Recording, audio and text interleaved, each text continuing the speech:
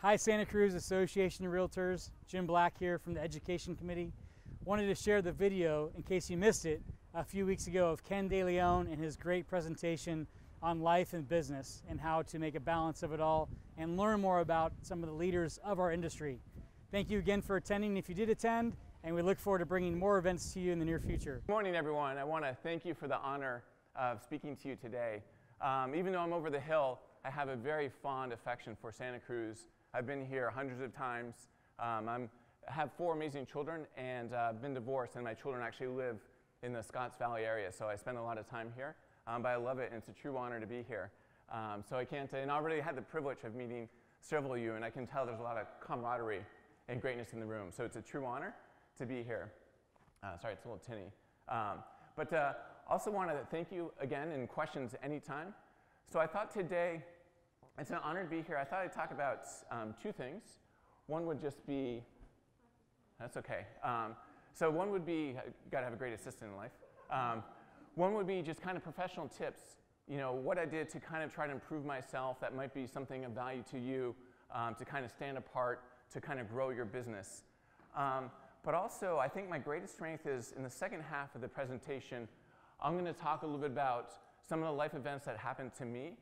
And I've been through 4 pretty intense, some people call them tragedies, I call them opportunities to learn from. And actually it's those events and the life lessons I learned from them that I think have really propelled me. Because life, you always want to grow and learn. And I think when you're living your greatest life and taking a lot of risk, that's when life is most full. So it's going to be kind of a combination of the 2, some business advice, but also kind of a little bit of inspirational thoughts as well. And I haven't, I like public speaking, but I haven't spoken. I've been kind of focused just on business. So I haven't spoken over a year, but I'm excited to be here, to kind of come out of retirement, to be here with this great crowd. So just wanted to kind of do, I think a lot of life is pushing yourself to the fullest. We just have this one life to live. And then my goal is, and I've come close to death a lot, but when you come close to death, you have a heightened awareness of life and what's important. And I think to really achieve what you want in life, you're going to have to get out of your comfort zone. You're going to have to take some big chances, and you're going to have to push it. And through that, I've taken a lot of calculated risks. And I've had hundreds of failures.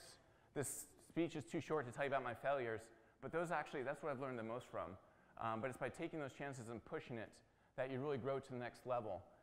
But also, some of the growth I've had is just living a life where you're trying to learn and grow and taking those chances. And then the key is, how do you live a life so great you don't fear death? Because now I can tell you that I don't fear death at all. I don't really fear anything. And it was only through kind of pushing myself and taking these chances that I got to that level. And then through this quest, I've learned some valuable insights. And during this meeting, we're gonna answer at least 2 pretty important questions that I hope will be relevant to you. The first one, it's a small, minor question, but what is the purpose of life? What is the goal of life? I am hoping that I'm going to address that, but also there's another, maybe even more poignant, more powerful question. It's one of those eternal questions. It's plagued philosophers and theologians for centuries, and that question is this: why? Why do bad things happen to sexy people? Because you understand, it's a very sexy crowd, but I know some of you personally, and some bad things have happened to us. But do not worry, for what, you know the saying, what does not kill you makes you sexier. something like that. But the key is, with the right mindset, you can control your life, you can control the events. And that's what I'll be talking about later on when I talk about my personal story. And then people look at me from a distance. You know, I've been ranked #1 team in America, #1 individual. Last year was a record year. We did over 850 million. It looks to me like it's all success, but actually it's the hardships that launched me here. It's taking those chances, and that's what I offer to you. Live that great life where you just push yourself to the moment, and then personally, you're going to become very fulfilled because you have this one life you need to live for yourself. But you're going to find that your personal happiness and your personal authenticity is going to translate and spill over into your professional life. And part of the reason that I think I'm doing so well professionally is because I'm authentic. I've just stopped caring. Life is so short, it could end at any moment, I know that I can't care what people think about me. And that freedom sets you free. And that freedom is what launches you, whether it's in the boardroom, more importantly on the dance floor of life. But that's the key in life, is to find that freedom as quickly as you can, because every moment you're not free is a moment that you're not fully living to the great life. So let me just do a little bit of kind of some professional thoughts on kind of what helped me launch. But I think the key is look into, well, I'll be speaking a little bit about some things that helped my career, and also later on about my life. But even though I'm speaking to myself, I'm just a mirror, and I'm a mirror to reflect your own greatness. And when I say my story, envision yourself, what chances you're going to take, what is your background, how are you going to maximize that? But I want to reflect your own greatness. And I'm no different than anyone here, but I think some of the hardships I've been through have made me realize how quick life is, and I don't have time to waste, and I just want to push it farther.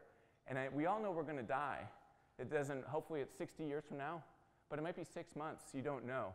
And the key is to live that great life now, where you never know where it's going to end. And I want tomorrow to be amazing, because I might be hit by a bus tomorrow. I have bad luck with moving vehicles, you'll find out. So we'll do a little, couple more. So when did I start real estate? So I started real estate about 17 years ago.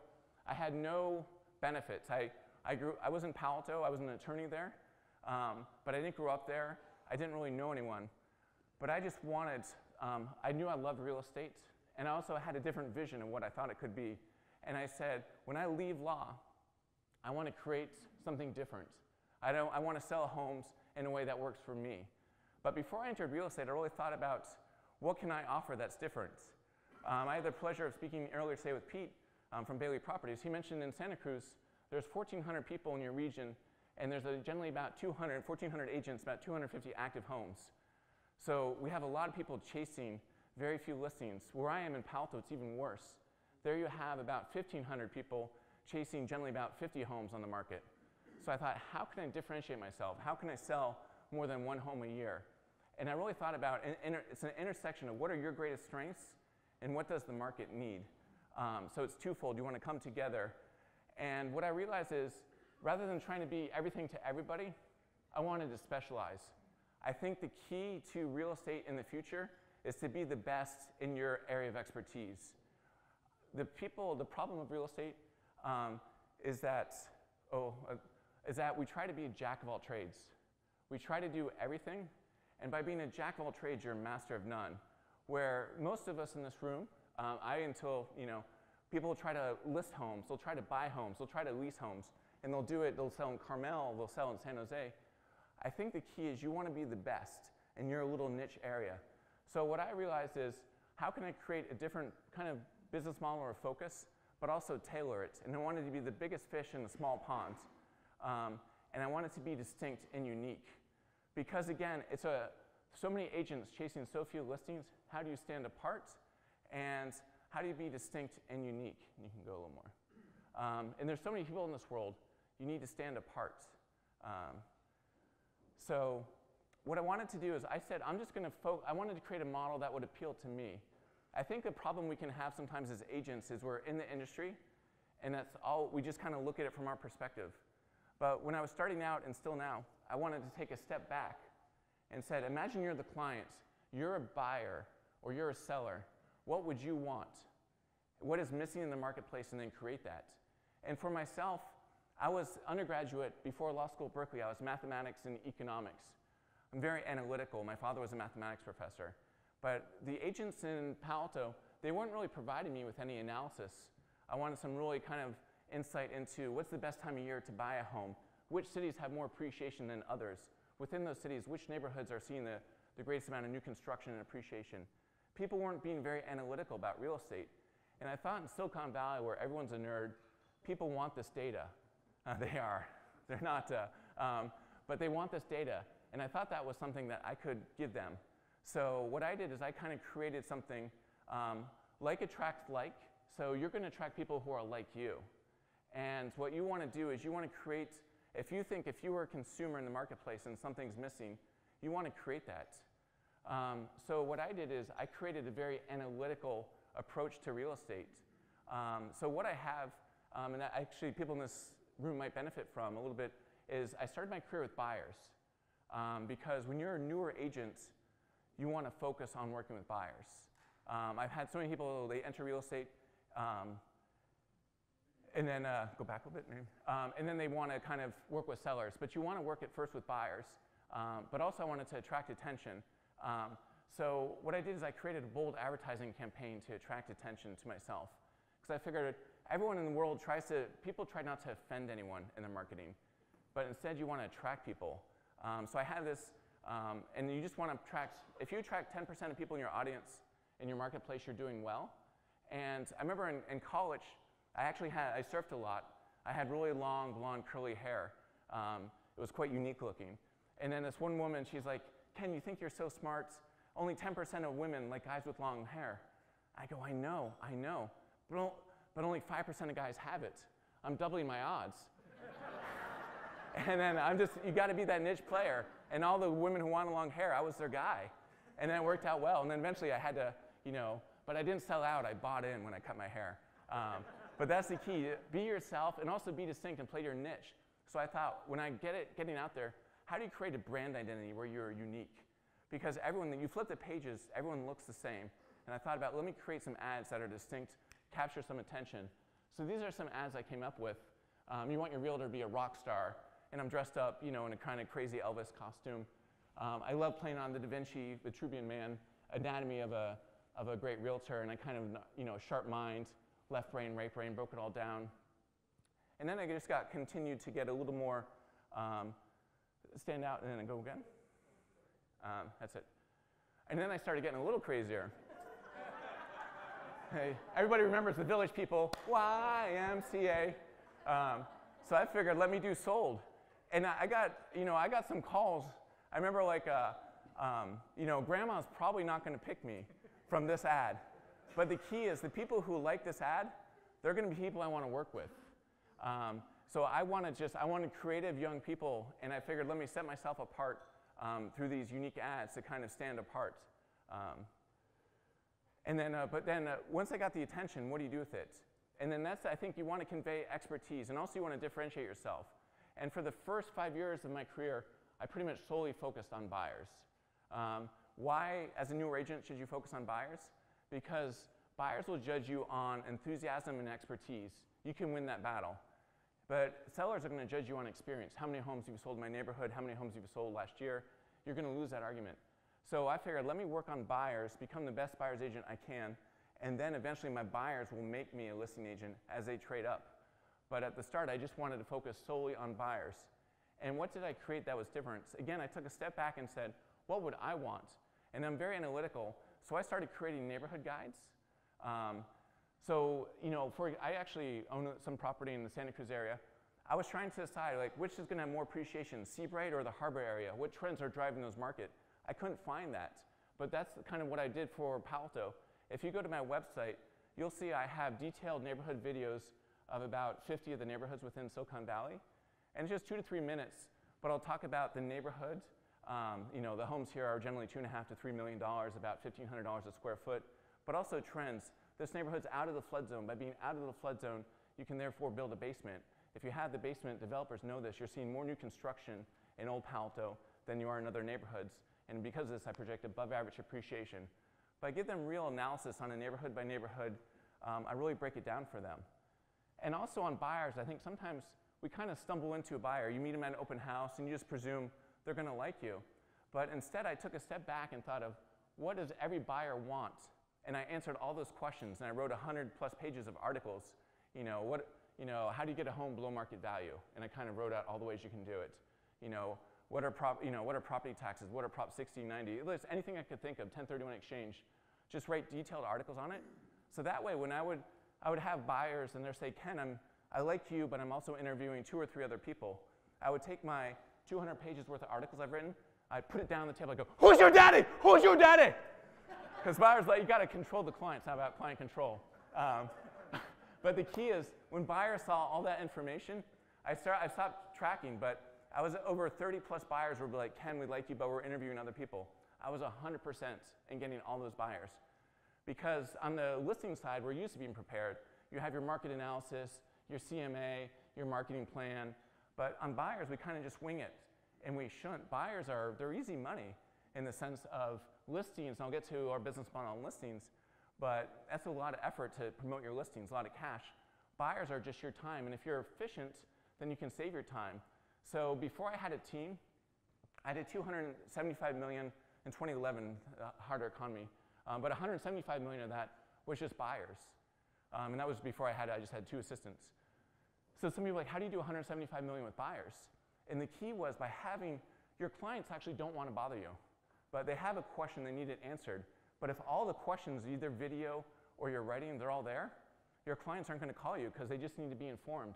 So it takes some time to create these materials, but once you have these materials, I just have to update them a little bit every year for changes in valuation, but pretty much I'm done.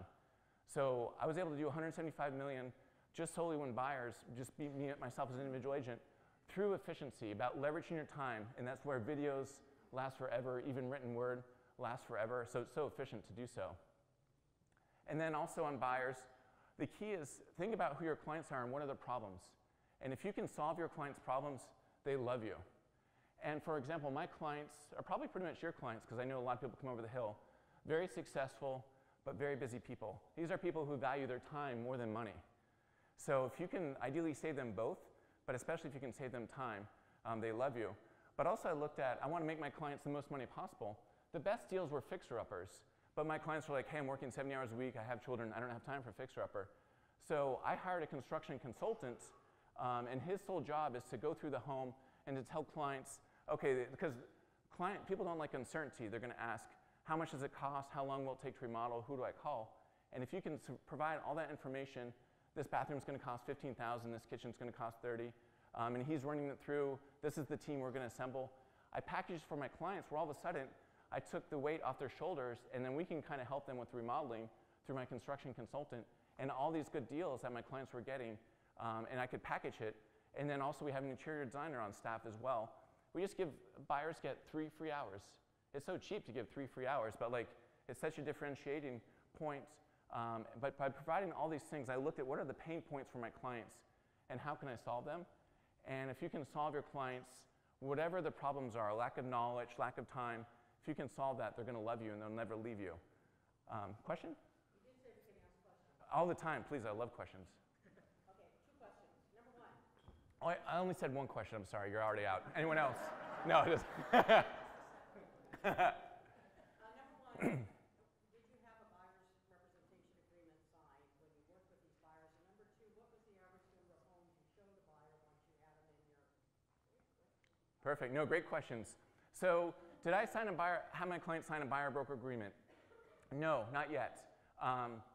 My stance with my buyers would be like, I want to be the best for you. I want to create the most insight, the most knowledge, and provide the best service. And if I don't, I want you to have the freedom to leave me. I think it's an awkward conversation to make a buyer sign a buyer broker agreement. So at present, we haven't. That being said, the market is changing. People are less loyal than they used to be. We have a kind of a division that speaks Mandarin. If you're from China, particularly those buyers tend to have even less loyalty, where they might ask for a discount at the last moment. Shut the fuck up. So we've toyed with the idea of buyer broker agreements, but at present, our defection rate is below 5%, so we're not doing it, but it is growing. It went from like 2% to like 4% leaving us, or like asking for a discount, we fire them, either or. But if that number climbs, I'm open to it, but I'm hoping to just kind of keep on evolving and providing so much service they don't need to leave me. So how many homes to show a buyer? Before I show them homes, I'll ask them, how many homes do you want to buy? If they say 2 homes, I'll show them 2 homes. If they say 1 home, like here's the home. I mean, if you're buying more, I'll show you more. No, kidding aside, Silicon Valley is probably the hardest place to be a buyer's agent, just because in Santa Cruz you're going to have more inventory. We literally have like that week's inventory, and then they all got multiple offers and they're gone. So it might take a while, but usually maybe like 10 to 20 homes. But I try to be, buyers want to buy. There's that phrase, buyers are liars. I don't like that phrase. I think buyers are some of the best people in the world. They just want to feel comfortable that they're not getting taken advantage of, that they're getting a good value and price. And you can give them that knowledge 1 of 2 ways. You can show them a ton of homes, they have all this data, or you can just give them the data and really expedite the process. So I try to speed things up as much as possible. by giving them as much data insight as possible. Here's the neighborhoods. Let's go macro level. You're looking at Menlo Park and Palo Alto. Pros and cons, micro level, then these are the neighborhoods. But by giving them all that information, it accelerates the curve, and I think that they're more open to acting quickly. Silicon Valley is hard where, when I say 10 to 20 homes, but hopefully they'll write an offer after like 8 homes, but our area is competitive where might get 5 or 10 offers and they might not get it. But I'd say overall, 10 to 20 homes, 3 to 6 months is probably our average. Average price point's like 3.5. Smart people, they can be cautious, but know your client. Our techies, if you give them all the data and analysis, they can become more confident and they trust you. And you'll hear in 15 minutes about some of the life experiences I've had. But I've been kind of gotten close to death a few times. I'm not that motivated by money, just because when you come, you realize what's important. But I think when clients, the great irony is when you don't care about money, the money just comes to you. Because trust, I think what would a buyer value? Expertise, strong number 2. But trust in you is number 1. That you have their interests ahead of your own. I never care about the sale. I never, whether this year we're targeting $1 billion, whether we sell $1 billion or $1 billion and $3 million, I don't care. I just want the buyer to be happy. But I think if the clients know you're happy, and you can phrase it in so many ways and just like, oh, this home's not for you, but I'm going to show it to you as a data point. Maybe in 6 months when the price comes down, we'll get it. But never push the clients. And then in the end, you're going to make a lot more money because they're going to love you, they know you, they trust you, and you'll make it up in referrals. Any other thoughts on buyers? That was great questions. But in the end, let's be honest, we all want to be listing agents. So how do you become a listing agent? And then how do you become the preeminent listing agent? And especially, get the beautiful, ocean fronts, $5 to $10 million ones. So for myself, for one, it was just patience, waiting for my buyers to take me there. But then once I started getting listing appointments, listings can be so valuable in the sense of a good listing should get you 1 or 2 buyers. But you want to have as high of a price point as possible. And many of you already know this, but I've sold homes, up to 100 million. The very high-end clients are actually easier to work with. They're very bright, they're very experienced, they know what they want. All you have to do is find that right home. It might involve, renting a helicopter and looking at homes, but you just got to find the right home. But they're ready to buy. It's the low-end people that are harder. So I want as many kind of upper-end, sellers as we can get. So how do you get there?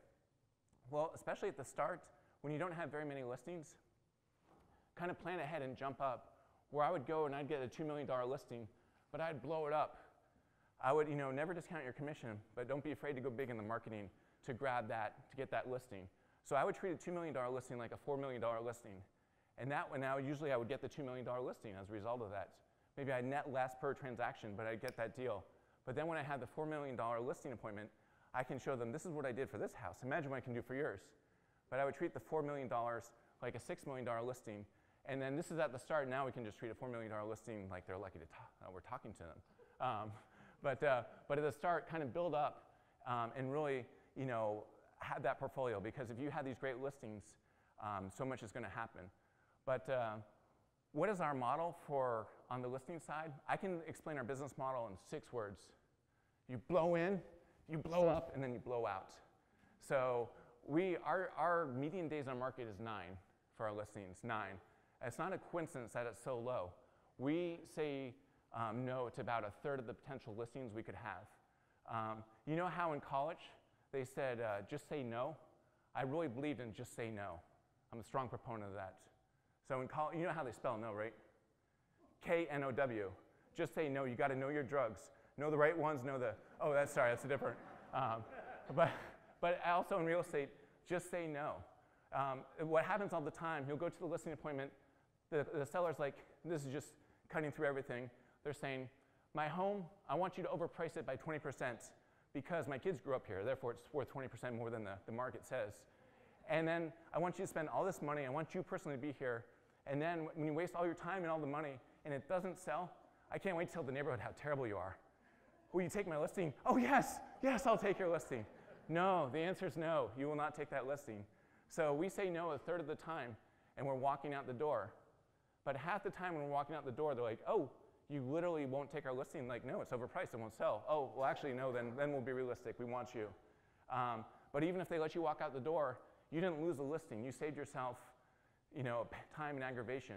And all we have in the end is our time. So blow in, blow up, blow out. Where my former training, I was a lawyer. Lawyers were used to $1 per hour. And I think in real estate, one of the flaws we make is people don't want to invest in our listings. Like, oh, I can't invest $10,000 in this listing.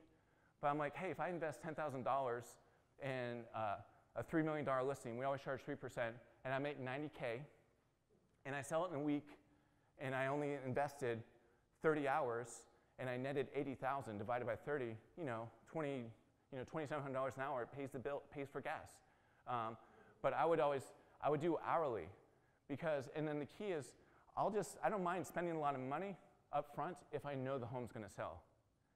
And it's better for everybody. I look like a rock star. The home sells in 9 days. It jumped to $500,000 above list price. It was fun. I get so bored when they don't sell. It's just not worth your time.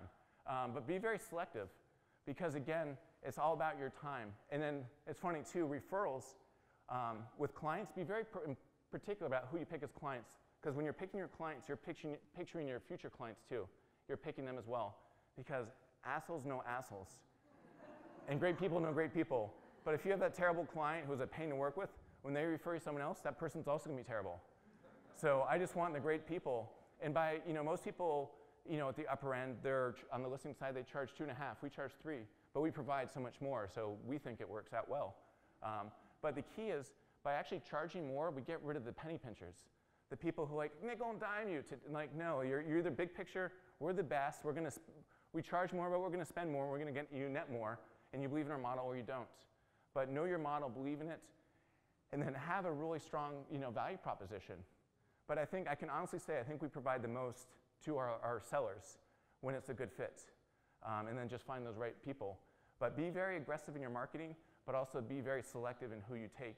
And that's the best way to kind of make a lot of sales. And then also, have a vision. My vision too was, we were kind of the $2 to $4 million guys. I own the business, but I have a business partner who helps me a lot. But we were kind of known as 2 to 4 million. I wanted the upper end, but how do we get it? And then we took a step back and said, what do high-end sellers want? And then we created separate branding. We have DeLeon Platinum. Platinum if you're over 5 million. And then once we created this, originally the year before, we had about 5 sales over 5 million in the first 6 months. We created Platinum. The next 6 months, we had 17 sales over 5 million. And it's just, but we thought of what do high-end sellers want, and we created that. And we're not, on a high-end home, we might spend 30, 40,000. But if we're netting, 450, it's fine. So it's just kind of not be afraid to reinvest in the clients and then also in your career. But big picture, don't be afraid to take calculated risk. Keep going. Actually, I do a lot of, I'm not sure if how many of you have investment properties, but I'd highly recommend it. I do a lot of flips myself. I also own investment properties. The reasons to own investment properties, probably from a tax perspective, depreciation, we get active losses instead of passive losses. But the best reason to own investment property, ever since I've started owning investment properties, I don't have to go to therapy anymore. That whole anger management, it's not a big deal. Because, February 2nd, bam, bam, bam, where's my money? You're 2 days late with the rent. I get such happiness talking to my tenants. So that's why you should own investment property. Just get it all off, it's cathartic, it feels good. Sorry, go on.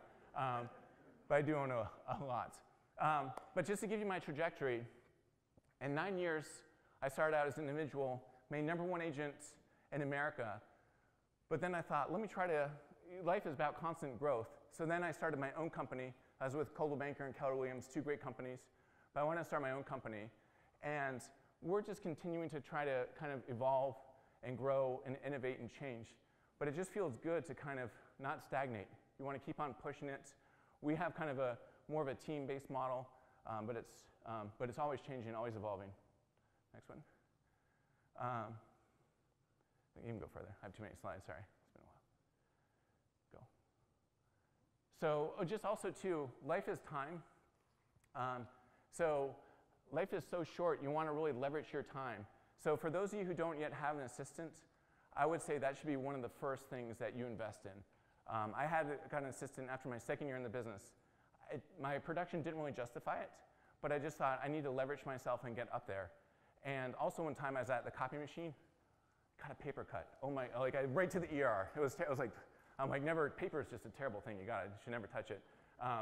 But I did get that first assistant, and there's that old saying, field of dreams, if you build it, they will come. My production didn't justify having an assistant, but I had an assistant. It freed me up. I was able to network more with clients. I got more business. First 8 months in the business, I had 0 sales. Next 8 months, 20 million. And it's just part of it was having that assistant to allow me to leverage myself and to do what you're greatest at. And then life is just time. And I'm always about dollar per hour. And you can buy everything in life, but you can't buy your time back. So I'm very important to really save your time as much as possible. And also on marketing, I've always been very aggressive in my marketing, where if you look at my production for that year, I don't know the studies, like maybe 10 or 20% of your money should be spent on marketing. We spend more like 25 or 30. But the key is every year last year we jumped to 120 million. I'm marketing it for 2 years from now. And I would go to these Keller Williams events and I would tell them some of the money we spend on listings. And people are like, I can't, he's going to go bankrupt. I'm like, yeah, no, but I mean, it's just that people love it and you keep on, investing in yourself. But do what you're greatest at. I think one of the reasons I'm doing well in life is I have a lot of weaknesses, but I don't do any of them at work. Because if you're not great, you delegate. Cynthia, my right-hand woman, I'm poor at organization. Like everything I'm bad at, I don't do. But that way, it's a good feeling. It's life as it should be lived when you're only doing what you're greatest at. That's your highest and best use of your time. So I would say do invest in yourself. Any questions on real estate before I transition to inspiration? Please.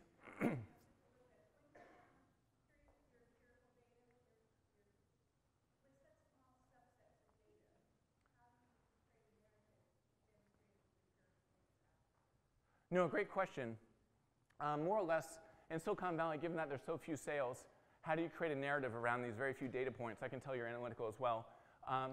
So a lot of times, and then when the market changes and things like that, you're only supposed to look back like 3 months for comps, but I'll try to interpolate, where I'll look at past data and kind of adjust for the market and kind of draw graphs.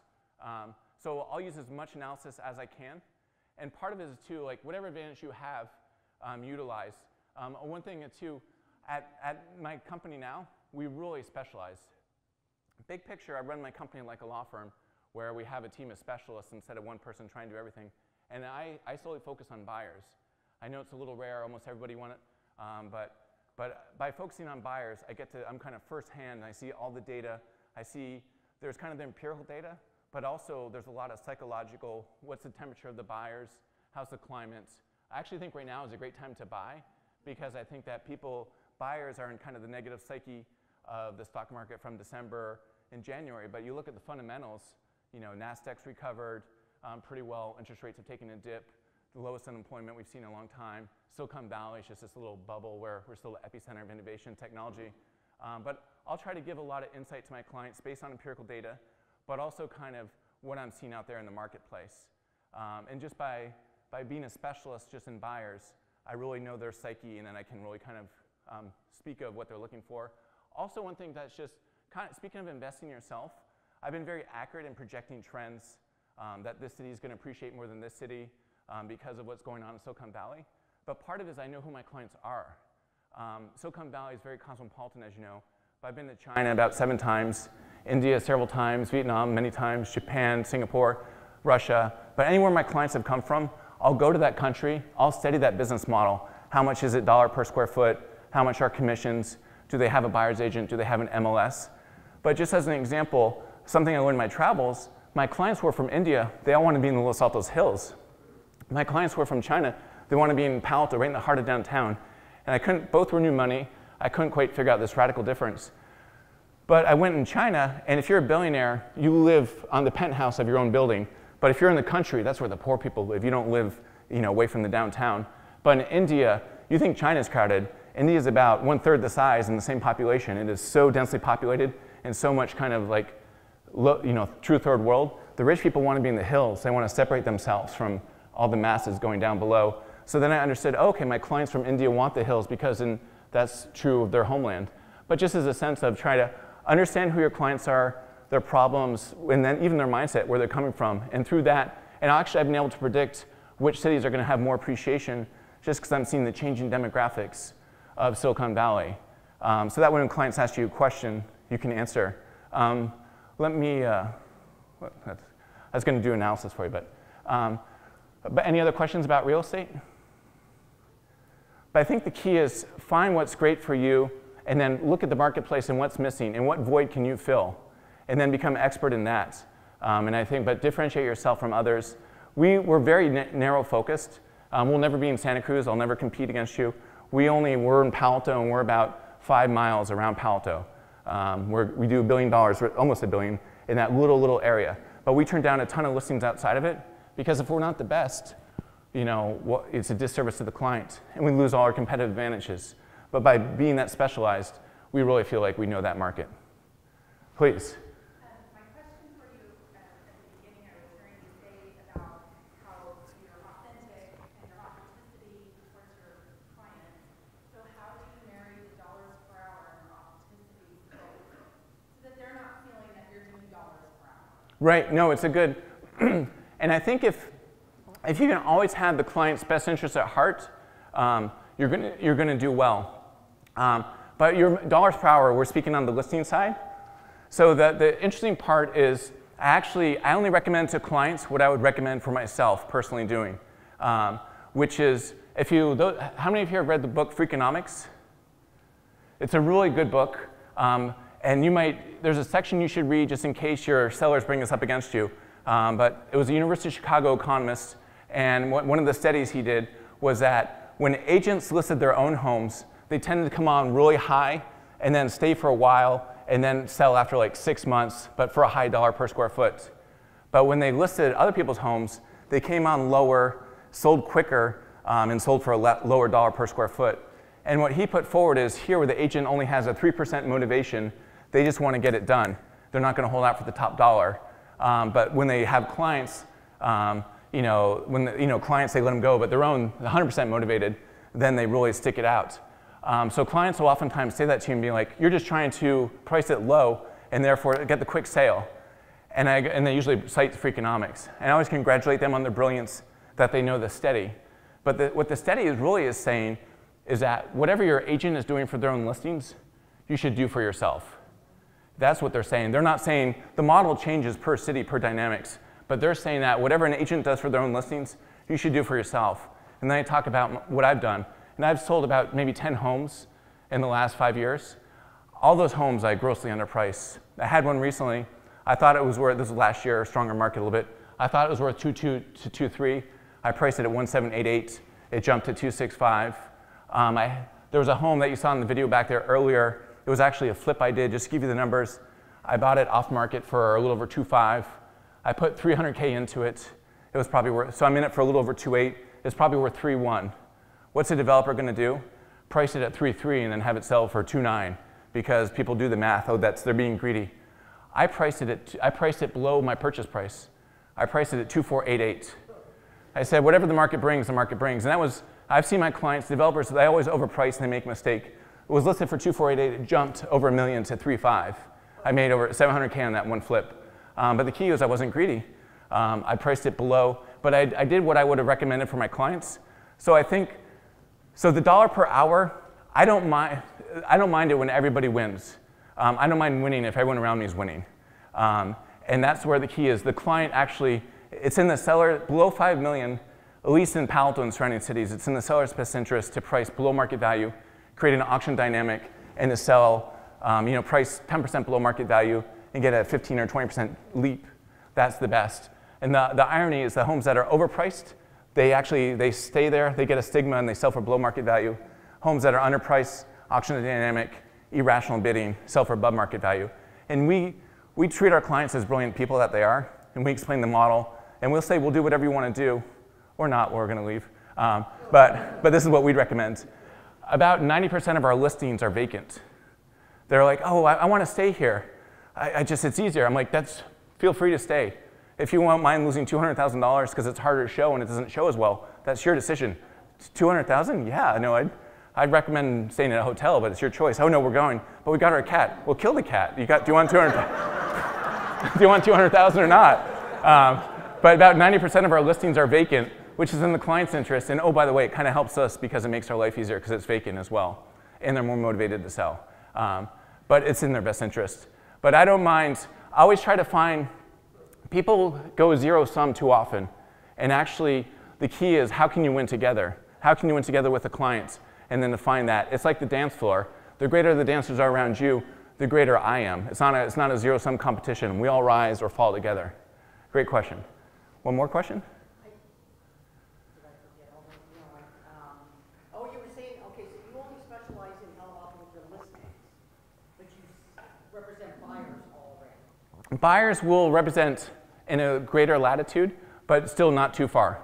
Okay. Like I've never sold in San Francisco, I've never sold in San Jose, I don't ever want to. And do you have your people specialize in certain areas? So if someone says they want to go to Los Altos Hills, you have a Los Altos Hills expert? Yes. So we're a little different too, that we really make our employees specialize in a certain area. And it's just like, if you look at law, medicine, you're expert at your niche and all you do is your niche. And when I was at the largest law firm in Silicon Valley, Wilson Sonsini, all I did was trademark and patent law. But then I was great at it. So same concept. Any other great questions? Okay. So where did I get the courage to take these chances? And then also, how can you get this courage as well? Because it's this one life we have, let's make it amazing. And it's actually, I've had 4 hardships that I'm going to share with you a little on the quicker side, just because of time constraints. But these are what has launched me. And then the first one I'm going to share with you is actually the hardest, because I've had 3 things happen to me. You know, I can handle it.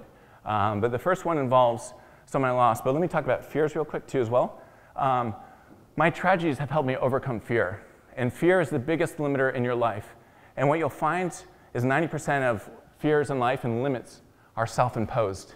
And if you can break those barriers, there's no ceiling to what you can achieve. So you just kind of have to constantly push yourself. But what would probably be one of the biggest, I'd say, what would be the second biggest fear that people have in life? I'd say fear of failure. It's just embarrassing to fail. You don't want to talk about it. It's a setback. But I've reversed that in my life. Instead of fear of failure, I have love of failure. Because I know it's the failure where the lessons are. It's that whole mantra where if you didn't fall in skiing, you didn't try hard enough. I constantly am pushing myself. I'm constantly falling, dusting myself off, and what can I learn? But, you know, fail fast, fail forward. These are the principles that made Silicon Valley great. And by overcoming my fear of failure, it let me get through the final fear. The greatest fear in life, and this is the driver, I think, of a lot of people, is fear of death. And why do people fear death? Many reasons, but I think it's a sense of, I didn't leave a legacy. And I've overcome my fear of death by trying to, as best possible, leave my legacy. By being my true, authentic self, being the best father I can be, being the best agent I can be to my clients, best boss I can be to my employees, and to everyone around me. But it's just, the key is, by leaving this legacy where I've spoken to tens of thousands of high school students, and you'll see in a moment why high school students are important to me. But I feel like if I die tomorrow, that my body dies, but my thoughts and my actions live on. And through knowing that I'll eternally live through my children or just through these thoughts, it takes away fear of death. And the great irony in life is once you no longer have fear of death, that's when life truly begins. That's when you just open your wings up and soar to the next level. But sometimes it's the hardships that get you there. And then the first one I'm going to talk about, risk real quick. But just people are risk averse, and you got to take calculated risk in life. So if you look at me, I have a lot of confidence. I wasn't always this way. I gave myself confidence. The reason I gave myself confidence, and I've written a book that's not fully complete yet, almost complete. My documentary is complete. But the book goes through my life, and it's actually dedicated to my sister. And it says, this book is dedicated to my sister Jane, because her premature death led to the birth of the self-proclaimed genius. And that's what I called myself for a while, the self-proclaimed genius. Because in life, you should proclaim your own greatness. You can't wait for others to do it for you. And Jane, you'll see a video I created, but just to give you, she was better than I was. She was more brilliant, more beautiful, I thought, more everything. but she lacked self-confidence. And then when her boyfriend broke up with her, it was too much for her. And that haunts me forever. But the thing was, I took that little bit of difference between us, which was confidence, and I've just amplified it. And I've tried to kind of, well, actually, we'll play the video. Sorry, it's about a 4-minute video. Jane really acted as a second mother to me, where because my parents were divorced, my mother had a full-time job. We spent a lot of time alone, just the two of us. We were amazingly close, but when Jane started hanging out with her high school friends, and we got a little bit farther apart, and then I saw her get really involved with her boyfriend and then lose her friends, and I thought lose herself. And that's when I really started to get worried about Jane. She suffered from depression. At one point in time, Ken had found her with an overdose of pills around the holidays. He had the presence of mind, even as a 14-year-old, to get her up and make a walk.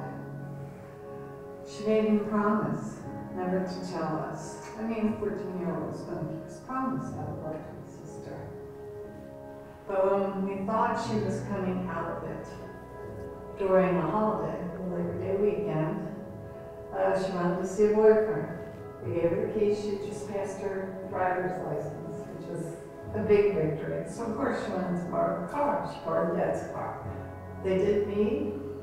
We don't know what was said. And of course we found her later.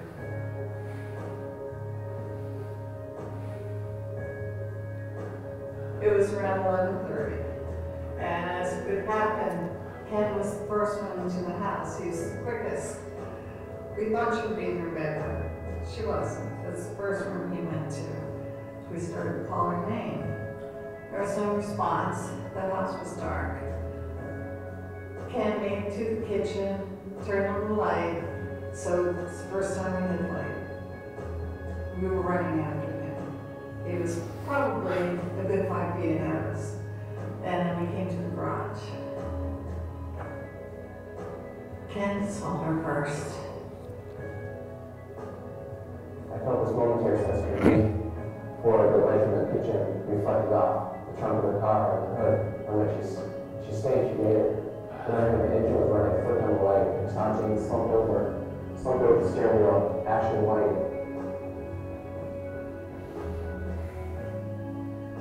I thought she was still alive. I yelled, "She needs air, she needs air, she needs air." Opened the garage door. We pushed back the car, put the windows down. We looked at her.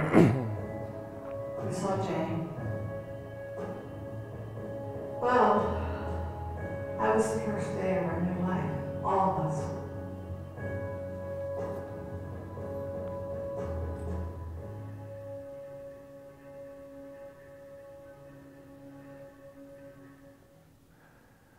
So losing Jane was the hardest thing of my life, as you can imagine. But it was from that and that desperation and sadness I felt, where how can I, of the shattered sense of self I had, how can I make something positive out of this negative? And this was the hardest thing I had, and it took me 6 years. But what I built upon, for one, is that Jane wouldn't want me to suffer. She would want me to go. And then also, though, how can I learn from this? And again, it was that sliver of difference, which I had self-confidence and she didn't. And I took that sliver of difference and I just amplified it. And I said her fatal flaw is letting other people determine who she is and her identity and her happiness. And I'm going to proclaim my own greatness. Greatness comes from inside out. I'm not going to let anyone define me. I'm going to learn from my sister's loss. And I tried to carry her inside of me, and she was the weaker vessel. But her empathy, her intuition, I tried to bring that to me. And I think for a male, I'm very, and just I try to, how can it learn? My father, he was a math professor, very stoic. And he, my whole life before Jane, he never, he told Jane, I think he loved her twice and maybe me twice. But after my sister lost, and the last words I said to my sister were, she called up asking for my mother. My mother was grocery shopping. I go, Jane, she's grocery shopping. And she goes, do you want me to have her call you back? And she goes, no, Ken, but I love you, Kenny. And I said, excuse me, I love you too, Jane. And just knowing that the last words I had to her were, I love you, gave me so much solace and comfort.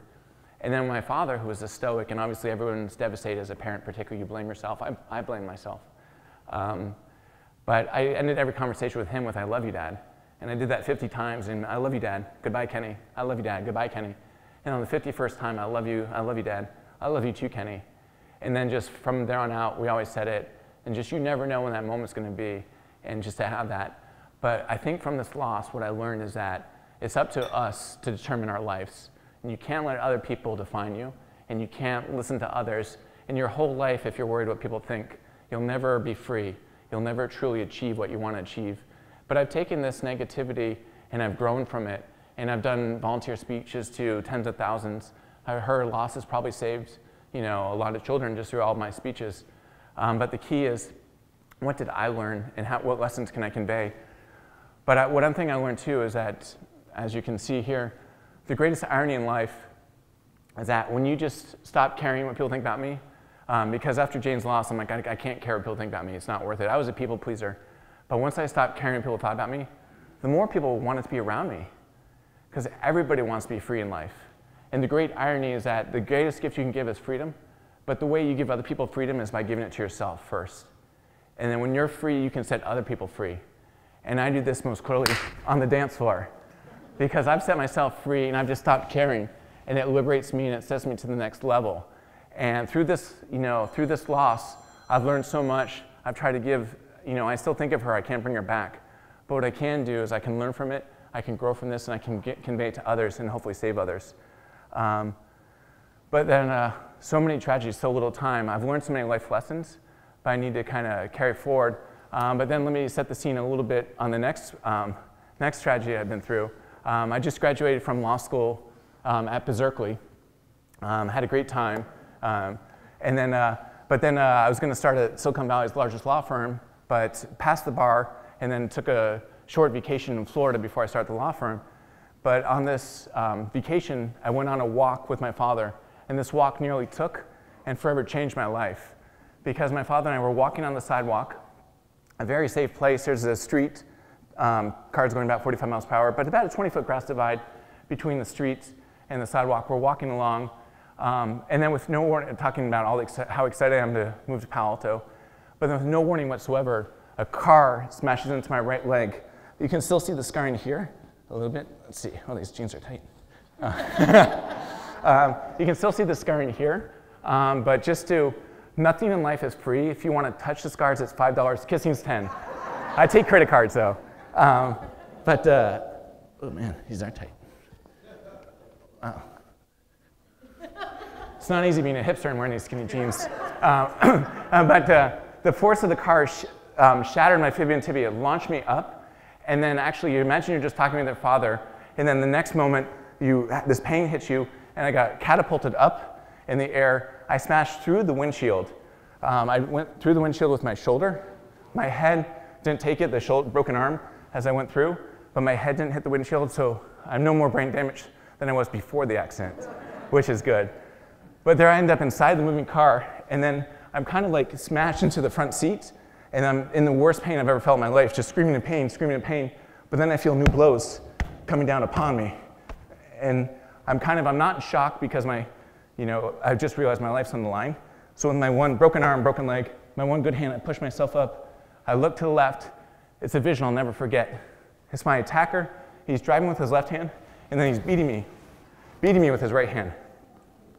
And I look at him, and he's totally sweating, and his eyes are completely dilated. And I realize he's on some sort of crazy drugs, and my life's on the line. So I start blocking his punches. I start pleading with him, stop the car, I'm hurt, stop the car, what are you doing? And he's screaming at me, and at this point, he hit the sidewalk, we're back in the road, weaving in and out of traffic, running red lights. I'm in the car for 3 miles, and then he's beating me, and he's screaming, get out, get out! We found out later on he was on all sorts of crazy drugs, and he thought I was a demon from the sky who was attacking him. So he's beating me, of course, what other conclusion is there? And he's beating me as hard as he can, weaving out of traffic, running red lights, but then finally he gets to a red light where there's cars in all 3 lanes. He can't run this red light, so he stops. The moment he stops, with my one good hand, I open the door, but I can't get out, broken arm, broken leg. So then he pushes me out, I fall down on my bad side, and it's really painful, and then he screeches away. And then with my one good hand, I'm waving it in the air, And then cops came later on because my poor father, at this point I'm the only child, my father, he felt a bump on his leg from the car, but thankfully barely just grazed him. But he looked around for my body, and he used the term body because he thought I had to be dead. But then it's my body, and then he looked and he realized I was in the car, so he started running after the car, thinking my attacker would stop. But then when the attacker kept going, my father looked back. There was a city bus. My father waved down the bus. The bus driver pulled over. My father jumped in the bus and then gave chase. But then when my attacker ran all the red lights, my dad had to, the bus driver didn't want to run the red lights. So my dad got out and then called 911. But there I was with my one good hand saying, help me, help me. 2 police officers come, and then right when the paramedics are there, and I still remember the 2 officers towering above me, and they're like, what happened to you? And I go, I was walking with my father. I got hit by a car. I ended up inside the car, and the driver was beating me. And then I hear him whisper to his partner, he's in shock. And I'm like, no, no. And I heard them. I go, this is exactly what happened. I repeated to them verbatim. And then they got the 911 call from my father, and they realized that this accident victim over 3 miles away on a different street was me. So they took me to the hospital. But then it gets fortuitous where the police officers who took me to the hospital, they're getting coffee, interviewing my father and I, and they go to the cafeteria, and they see 2 other cops. And they're like, oh, what happened to you? They're like, oh, we just picked up this guy. He was in totally crazy drugs. He was all, you know, we want to take him to jail because of the drugs, but he's all cut up, so we need to take him to the hospital first. And then my cops were like, what did he look like? And they're like, well, he looks like he had a big tattoo of a cross here, kind of a strong guy, ex-Marine. And they're like, that's the guy who hit him. So they go, Ken, we think we found your attacker, and we need you to identify him. And I'm like, ooh, last time I saw this guy, he was beating me. So you need to stretch him, you need to strap him down. So they wheel our 2 gurneys. They wheeled our gurneys next to each other. And then we're both lying down, and we look to the left, and I see him, and I go, that's him. And he starts squirming, trying to get away. And then at that point, they did a blood test, and they found out who he was. Just 2 days earlier, he was arrested on felony charges for dealing drugs to minors, just released on bail in the morning, and then he hit me at 4 p.m., and he was on horse tranquilizers, kind of a special K type of drug, ketamine, ecstasy, speed, and marijuana while driving. So that happened. But then, and then maybe we'll just play, but then the key is, if something like that happens to you, and hopefully nothing will, but there'll be some setback you'll face in your life, how do you react? And then let me show you just a quick little news clip, and then I'll talk about how I reacted.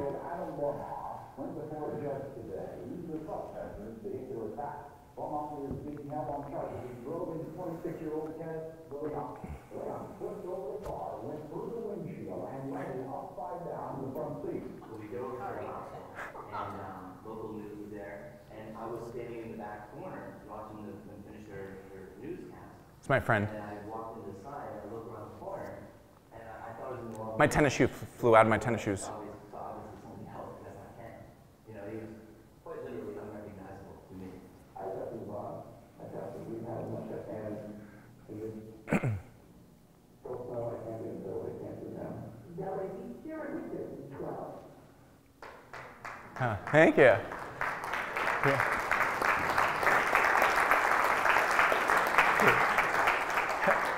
Thank you so much. But don't you hate it when the makeup crew is late to the film shoot?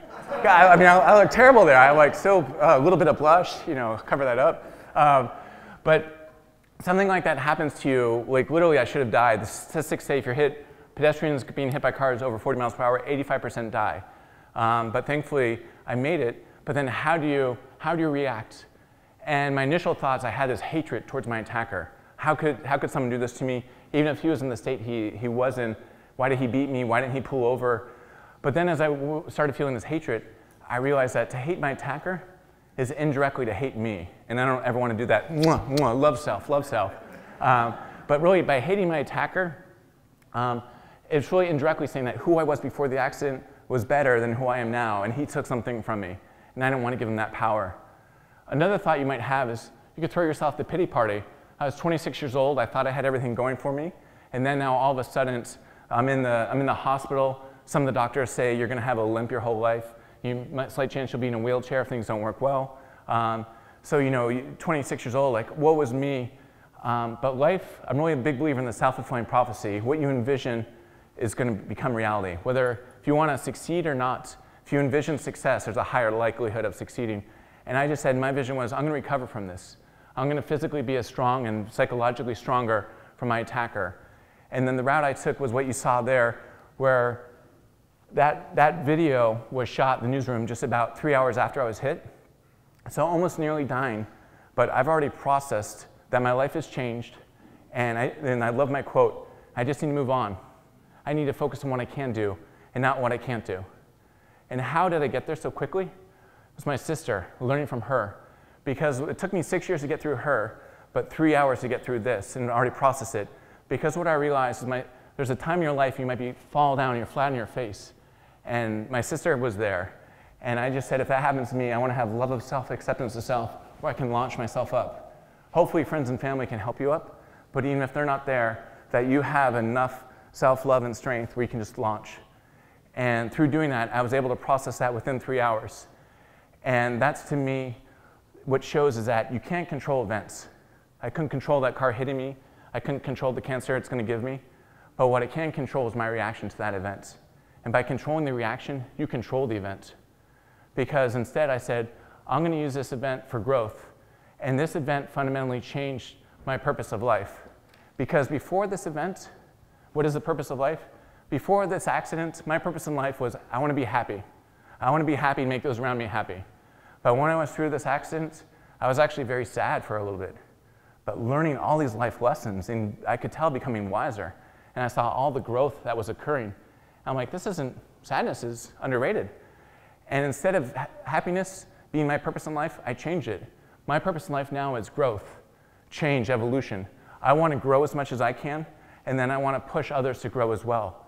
And the beautiful part about changing my purpose of life to be growth is that now the full spectrum of life, happiness, sadness, triumph, tragedy, it's all together.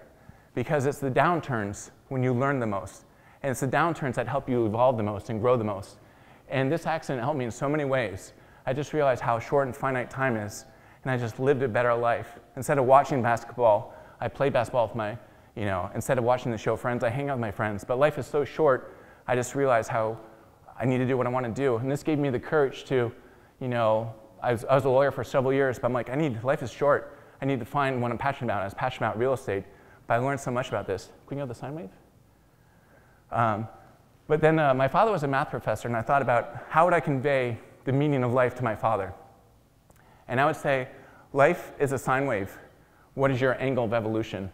A sine wave, you remember the old up and down from high school geometry. But the key is, we all have our ups and downs in life, but we're also going on this angle of evolution, where our growth, most people are born in a 15-degree angle upward. Us in this room, we were born in the Bay Area, we're well-educated, we're bright people, we learn a lot. We were born in a 30-degree angle. But I think through all the lessons I'm now at a 45-degree angle, and I'm hoping to go to 60. So the thing is, if you can increase your angle of evolution by really processing and growing, even when you're in that downturn, you actually might be growing because the angle is so high. So now I can handle all the downturns that I face in my life because these are lessons, this is growth. What can I learn from this? And even that moment when I'm in the abyss, when I feel all the pain from that car accident, then I'm like, I'm already up there. I already see what I'm gonna use this hardship and I'm gonna grow. And by having that sense of perspective, it opens things up and I can handle more than I could have otherwise. Let me just give you a quick example. In physical therapy, what they'll oftentimes ask you, on a scale of 1 to 10, 10 being the most intense pain you've ever felt, how does this feel? And I remember I was asked that about 10 days after my accidents, where I had all this scar tissue where they opened me up, took skin from here, put it down here, and then my leg the scar tissue hardened, so I couldn't straighten my leg out. It was like literally crooked. So I had a really strong 200-plus-pound physical therapist, and he's like taking my leg like this, all the scar tissue is like stretching out, and it's like so painful. But he's like 10 being the most intense pain you ever felt, how does this feel? And I thought about my 10, the car hitting me, this guy beating me. That was a powerful 10. I'm like, I don't know, this is a 3?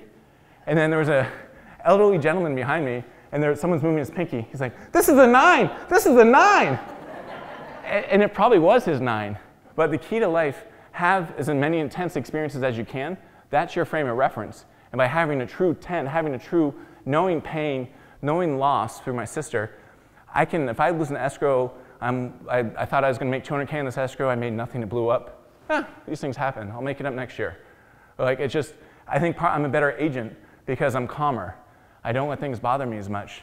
And that's the key to life. Take these big chances, but you're fortifying yourself. You're taking vitamins of life and getting stronger and stronger, and each new experience is a building block to rise higher and higher. Oh, okay, perfect. So, and there's actually 2 other tragedies, but I'm going to have to go over one of them pretty quickly. Again, so little time. But after the car accidents, about 10 years later, life was going so well. But I'm playing with my kids all the time. But I started feeling some lower back pain. I'm like, it's not great. But I'm like, I have these 2 daughters, but 2 sons. But I was always picking up my daughters, dancing. I'm like, okay, that's natural back pain. But then the back pain went on for a month. I'm like, okay, let me see a doctor about this. So he said, Ken, you're probably fine. We'll just give you a steroid shot. Plate safe. Let's do a quick MRI, but I'll see you in a week for the steroid shot. He calls me the next morning. He's like, Ken, get over here right away. I'm like, ooh, that's not good. So I get over there Saturday morning. I'm in shorts. And then I'm like, what's going on? He's like, well, Ken, good news, bad news. The good news is your back and spine, perfectly straight. You're in great shape. I'm like, the bad news? He goes, well, the bad news is you have a tumor the size of a softball that's pushing on your spine and causing the pain. And I was like 34 at the time, like, how can this be? And he goes, well, tell me about the scars on your leg.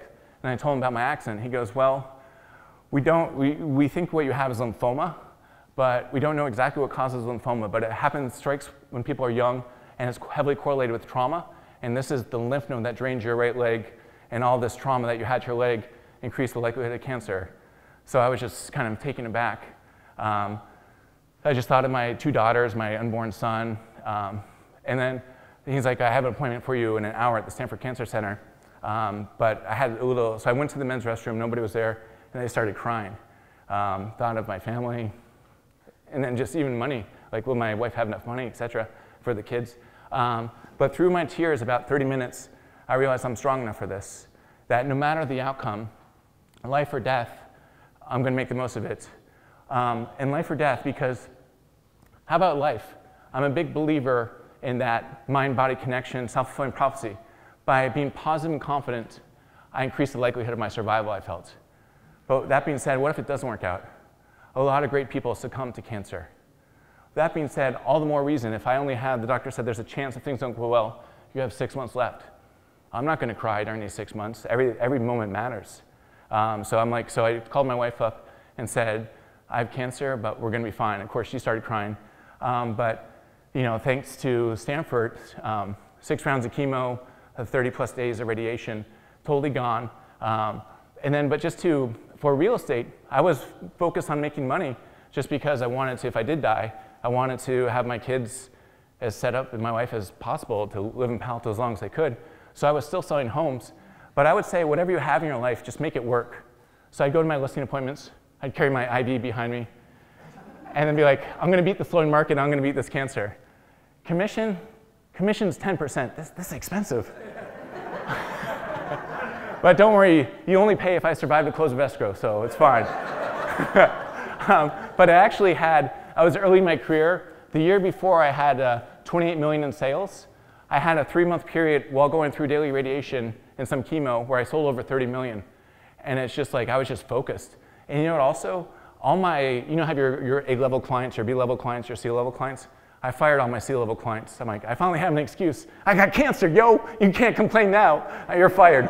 But I realized how valuable time was. So I fired all my C-level clients. I was totally focused on my top clients. And I'm just like cranking out sales. And that's just a metaphor where now I'm more selective about who my clients are, because the person, you close one door, you open up 2 more. You have to always be aware of what's going on. So that one worked out well. But of course, you can't just have 3 tragedies. Anyone can have 3 tragedies. So let me get to the final one. But I'm still hopeful something could happen. Hopefully I'll hit by a car and make a better speech on the way out of here. But about 2 years ago, I saw a little bump in my neck. I'm like, oh, that's not good, given that I had a lot of lymph nodes are in the neck. So I had a biopsy, and then they said, Ken, we think you have, and I'm like, is my lymphoma back? We're like, Ken, well, we think you have lymphoma and thyroid cancer. And I was like, ooh, 2 cancers, even for me, that might be a little tough. But this is when I was diagnosed about a little over 2 years ago. This is when I found out. And now here, a veteran of tragedies, looks like either another lymphoma outbreak or maybe more likely thyroid cancer. There's a bump. They're taking, they just took the biopsy now, and the results soon. When I found out on Friday that I had suspicious lumps that were probably cancerous, within 30 minutes, I just kind of got myself back up. I'm going to beat this. Even if I don't beat this, I'm beating my fear down because I've done everything I want to do. Of course, for a little longer. But if not, I lived that life I wanted. I did something no one else had ever done before in my profession. I have 4 amazing children. I've left a legacy. I've done all I could. I danced in the spotlight of life. And that's all you can ask. And of course you can want more, but you never need more. And I already feel that about the outcome of this cancer. I've already beaten it. Hopefully I will beat it. I always succeed the best medical treatment you can. But even if you die, I'm going to know I lived the life I wanted. Okay. All right. So unfortunately, that cancer was pretty strong. I have about 5 days left, but I gotta say, I'm so excited to be spending my last 5 here. Just kidding. Sorry. But actually, that is true. This is how I want to go. But yeah, no, thankfully, was able to beat that one as well. But notice just the time to process tragedy. It took me 6 years to get through my sister and all the loss and the guilt I felt. But then the car accident, within 3 hours, I'd already processed it. And then my first cancer, within 30 minutes, I processed it. Here, I didn't lose any time. Because part of the reason I'm doing so well in life is I'm just resilient. Because any time that's wasted with woe is me, jealousy of others, fear, they're all wasted emotions. And I just don't have time to waste. So I just, I thought, what is my life philosophy in just 3 words? Accept and optimize. It is what it is. I have to accept it. I didn't want the second cancer. I didn't want anything. And then actually, there's arguments that the car crash probably caused the first cancer, and then I had a lot of radiation, which is correlated with thyroid cancer. So there's arguments that the car accident caused both, and I was just wrong place, wrong time. I'm not going to dwell on that. I'm not going to waste time. So that's why I've done so well. I worked, I had a surgery. I actually had 2 surgeries for them to remove it. But after the second surgery, I had 2 blood bags here. But I was also an escrow on a $35 million home with a multi-billionaire. So I just wore a 3-piece suit, the vest, and I literally had the blood bags in me. Yeah, no, it's not sexy. But it's just like, I'm going to power through this. Because by working, I think I can just be more focused on that. But also just to be really focused on the positives of it all. And nothing's going to get me down. And it doesn't matter what the world throws at me because I can control it. I can't control the event, but within your mind is the ability to shape that event. And I've turned beyond not being able to bring my sister back, everything else has made my life better, more fulfilled, more enjoyable, more interesting, and I wouldn't have changed a thing. And that's the key to life. You can't control it. You can shape your life. I've shaped mine, but it's all up to you and to that interpretation. And then to conclude to a degree, to why do bad things happen to sexy people? It's really that eternal question. But actually, in hindsight, I think it's reverse. It's the bad things that make us sexy. It's the hardships in life. It's the setbacks. And then that breeds self-confidence, acceptance of self, love of self, giving to others. That's what makes us sexy. The best person you can be is actually to give as much of yourself as you can. I call it enlightened selfishness.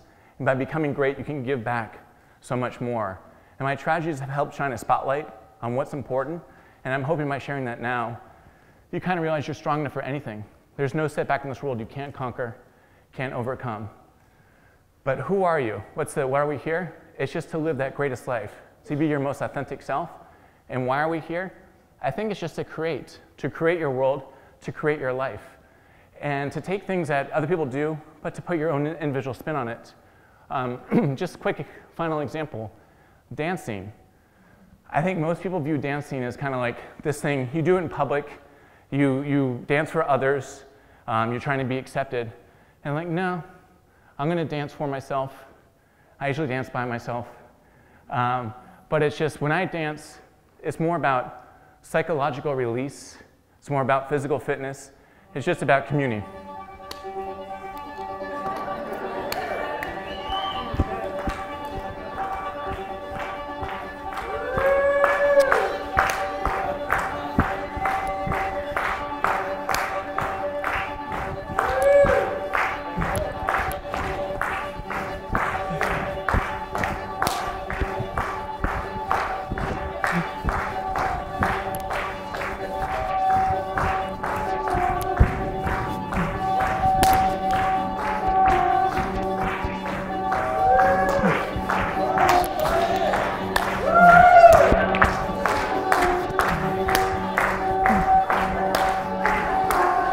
Out here in the pig. I found my servant. That's it.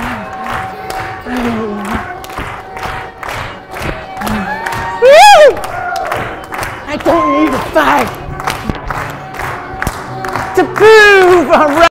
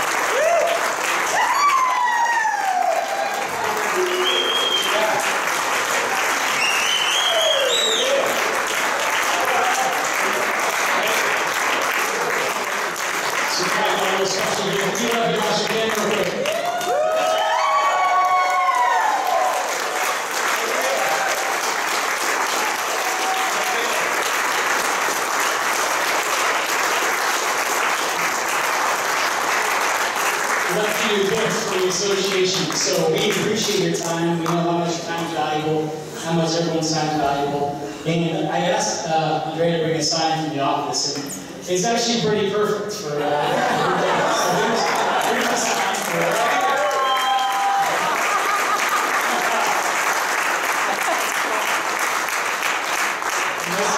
This also is a board that says Big Kahuna Rock from the association. So we all sign this. If you haven't signed it, please sign it. This is going to Ken.